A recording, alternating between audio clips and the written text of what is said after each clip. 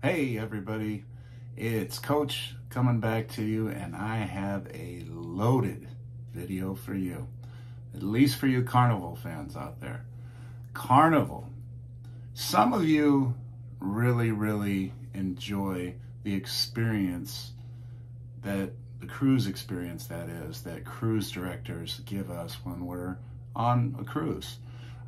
They can really, bring a lot of extra fun, excitement, enjoyment to the cruise if they're good, if they do a good job. And there are several really good ones within the Carnival fleet. I'm sure everybody has their favorites, but as most of you probably know, those of you that do agree Carnival directors offer a lot to a cruise experience, you know that they generally save the best of the best for their best ships. And what ship is up next? Well, we just had the Mardi Gras come out, right? And after that, its sister, the Carnival Celebration, will be coming. Today, I'm dropping a bomb because I'm going to let you know who's going to be the cruise director on the Carnival Celebration come this November. Okay, it might surprise some of you. Some of you might be like, yeah, I can see that. But we're going to go over the 4 finalists right now.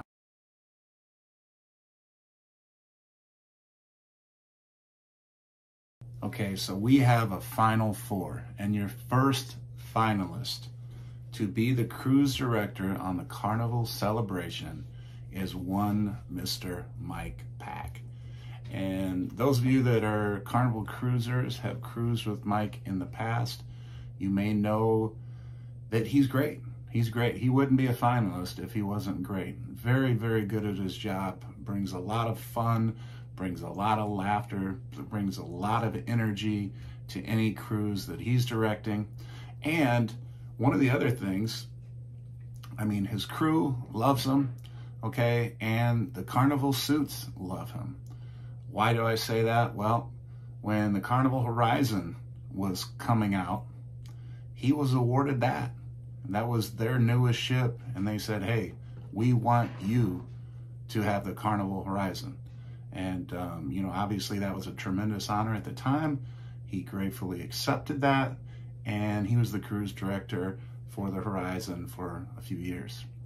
Then he stepped away for a minute, and well, you might remember a one Matt Mitcham, who was supposed to be the cruise director of Mardi Gras, but he stepped away from Carnival, and they said, hey, who are we going to get to do this? And they thought so highly of Mike that they gave him the Mardi Gras. So he went from the Horizon, and then I guess you could say it was a promotion to the Mardi Gras. And is he going to get promoted now to the newest ship, the Carnival Celebration? Well, obviously he's going to be considered strongly by the suits at Carnival, and he's already proven that they trust him with their best ship. Let's go on to finalist number 2, who Mr. Mike Pack knows very well. Why is that? Because he's married to her.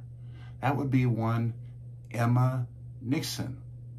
And you might be saying, Coach, okay, you had me there with Mike. That made a little bit of sense, but yeah, Emma doesn't even work for Carnival anymore. You're correct. She's taken a year off. It's my understanding, I believe she's doing some teaching, which is close to my heart, obviously. But look, she was one of the best. She was my favorite cruise director. Me personally, she was my favorite cruise director at the time when she left, and I was so disappointed when she decided to leave the Panorama. I didn't actually get to cruise with her on the Panorama, but I did cruise with her on the Freedom, I believe it was. She was on before the Panorama, and I just loved her introductions and her cute little phrases and everything. And again, she brought so much energy and was very genuine. And I just, I like to try to impersonate her, but I know I do it horrible. But, every morning it's, hello, this is Emma, and again, I apologize, Emma, when you see this video. because I know that sounds nothing like you, but I do that in a very fond way. And her little easy peasy, lemon squeezy, and all her other little cute little phrases that she would say. And again, just very genuine. I think that Carnival could try to entice her out of, not retirement because she's working, but entice her to come back, because they realized just how good she was, how much her cruisers loved her, and it would not upset anybody, cruisers that is, to see her operating another Carnival ship. You could say, well, she was on the Panorama and that was her ship, so, you know, why wouldn't she just go back there? And that's a solid argument. Why wouldn't she? Well, maybe to get her back, they would have to entice her by offering her the celebration. So she is our second finalist. And up next, we're going to give you our third finalist.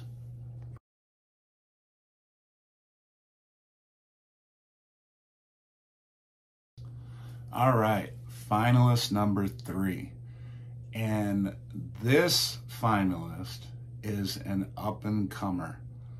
I've had the privilege to cruise with her at least 4 times that I know of.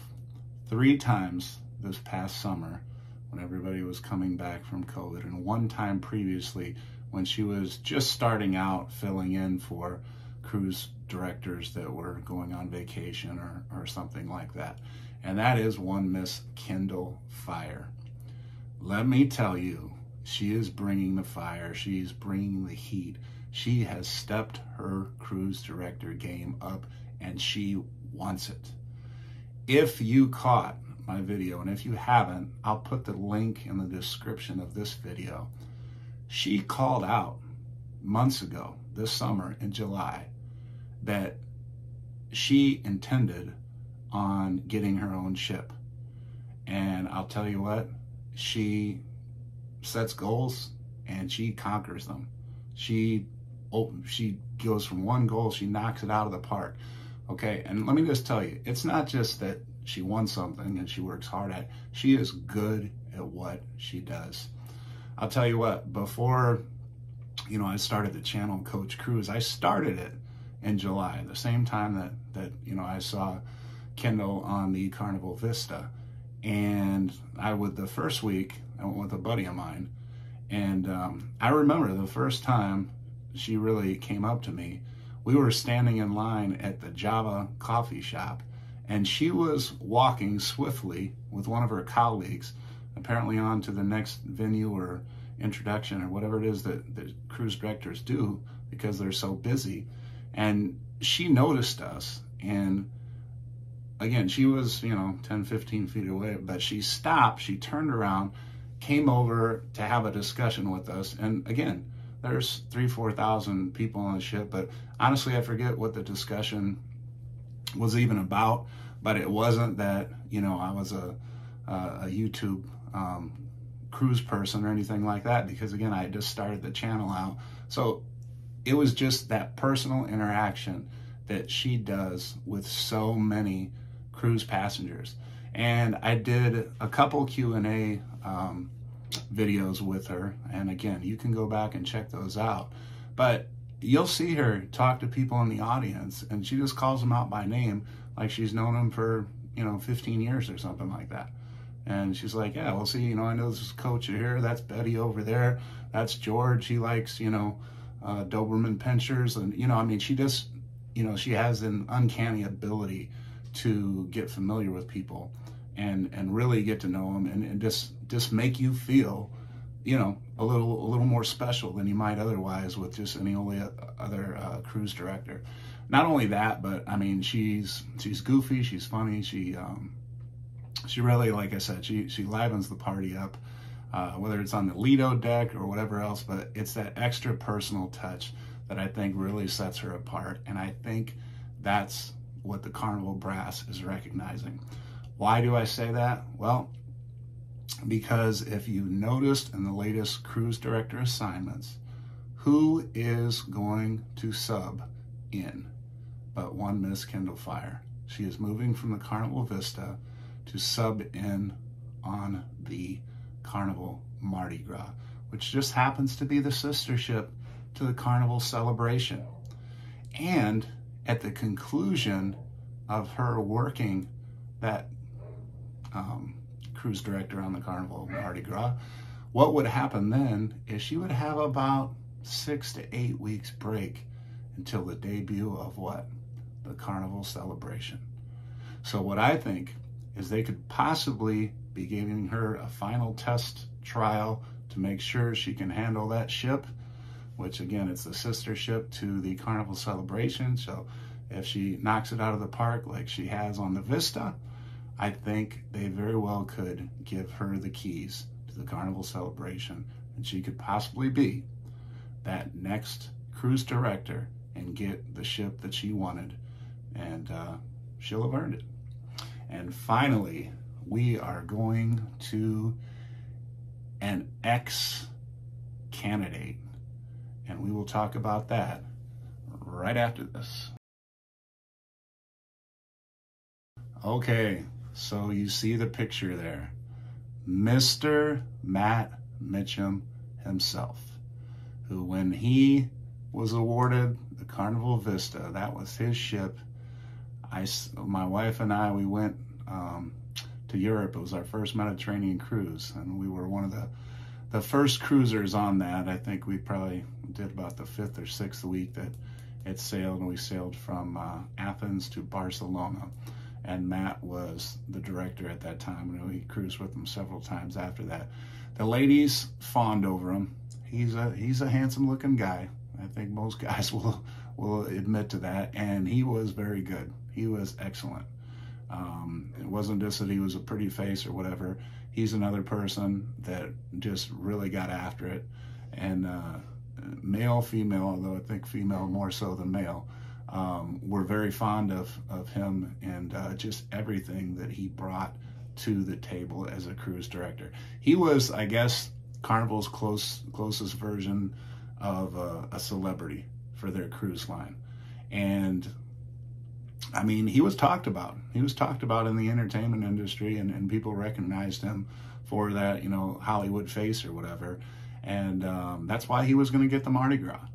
And for whatever reason, you know, there's rumors and him getting involved in certain other things like that. But he left Carnival. And I think that was a surprise to Carnival. I think that was a disappointment to Carnival.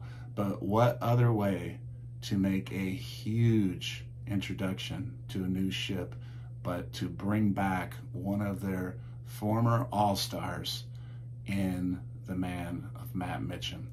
I think this is a very, very real possibility.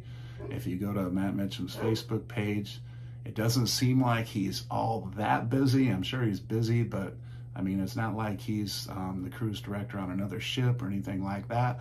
So, you know, if you throw enough dollars at him, I think it could be something that could entice him just enough.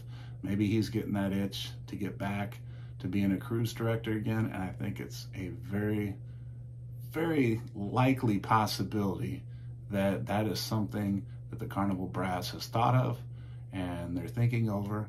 And again, he could be the finalist. So let me tell you who I think will ultimately win out. Let's eliminate, and we'll get down to our final two.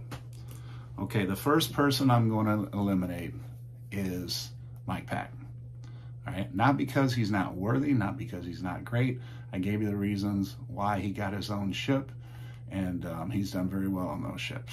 The Horizon, the Mardi Gras, he's knocked it out of the park. People love him. But the thing is, the Mardi Gras is a sister ship to the Celebration. So it's not like he would be getting promoted. It's more like a parallel move. So why wouldn't you just stay with the Mardi Gras, you know, if you're going to be the cruise director? The other thing is, you know, we just talked about Matt Mitcham. When Matt was on the Carnival Vista, the Horizon was a sister ship to the Vista. And Matt stayed on the Vista, okay? And, you know, Mike Pack took the Horizon. So, you know, why wouldn't they have moved Matt up to the Horizon? Because, again, it was a parallel move. So, you know, it doesn't really make much sense. So he just stayed on the Vista. So I believe Mike, if he stays as a cruise director, he'll stay on the Mardi Gras. That'll be his ship. Let's go now to what I had said was my favorite at the time, Miss Emma Nixon, Mike's wife. And although I would love to see her come back because she's great, she's wonderful, I think she's still going to stay doing what she's doing. I think, you know, Mike and her, you know, really value that time that they get together by both of them not being cruise directors, because again, you know, if you work on a ship, you're really separated from your family and your spouse and children if you have them, and it makes it difficult. And with them being married, newly married and all, I just don't see that happening. I think it could happen, but I don't think it will. All right, now that gets us down to our final two. And if you're keeping notes, that is Miss Kyndall Fire and Matt Mitcham. Okay, you know how they say where there's smoke, there's fire. With Matt, I haven't even so much as seen smoke yet. If they were going to make some crazy announcement, or there were some rumblings or rumors or whatever, but I really haven't heard too many rumors about him coming back or him being cruise director again at all. Maybe some of you have. If you have, you know, put that in the comments. I'd be interested to find, because he could really be an X factor. If he were to go to Carnival and say, hey, you know, I'm willing to get back at it, I really believe they would take into strong consideration to giving him that opportunity to be a cruise director on Carnival Celebration. But again, I don't really see it happening. And that leads me to announce the cruise director of the Carnival Celebration that will cruise in November for the first time will be led by one Miss Kyndall Fire. Miss Kyndall Fire is the cruise director of the Carnival Celebration. You heard it here first from Coach Cruise. So share this video far, share it wide. Give me plenty of likes if you agree with my breakdown, or, you know, I guess the way I'm going about it. Or honestly, I may have completely forgot to list somebody that you think is more deserving than the 4 finalists that I put down. Or if you don't think Kyndall is worthy for whatever reason, put it down. I'll tell you what, gained a lot of cruise friends over the summer. I know my friends over at the Channel Island time, Derek, Amanda, and everybody, they really feel like Kyndall's you know, an all-star as well. And I think they'd probably agree with me. But what do you think? If you like, put it in the comments. I'd love to see comments. I'd love to see the likes. And feel free to share this video. Let's get it out there. Let's get those rumors going. Okay, that's what makes cruising fun, right? The talk about new ships, the talk about the cruise directors, the talk about the things to do on the ship and everything else like that. But I really do feel like Kyndall is going to knock it out of the park, and I am so happy when I heard that cruise director assignments, because I'm going to be on the Mardi Gras 3 times this summer. So I'll get to see Kyndall 3 more times. So Kyndall, you can give me a high five or something, because I got you on the Carnival Celebration. And congratulations, Kyndall, you're getting your ship. If it's up to me, you're getting your ship. All right, everybody, I hope you enjoyed the video. I enjoyed doing it. I hadn't done one in a week or so. So I hope you had as much fun as I did. All right, cruise team, we will see you later.